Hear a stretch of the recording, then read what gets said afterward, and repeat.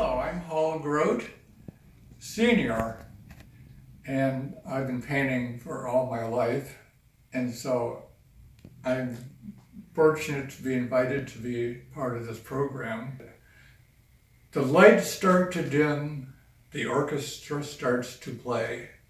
It's Syracuse Stage. So this painting I have is an impression of things happening in the community too. And this flamenco dancer was part of the Westcott Street Fair. They had a group studying flamenco dancing.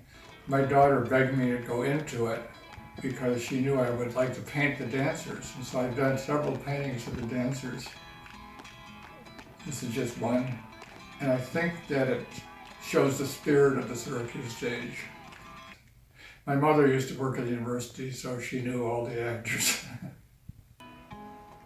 I think it was a wonderful thing when my daughter encouraged me to go to the Westcott Street Fair. I didn't want to at first. I thought, oh, I don't like mobs, but it was fun working from life on these figures. Yeah, there's little bits of people, musicians, the director of the original Syracuse Symphony up here. Loose, airy. I didn't want to tire people with detail.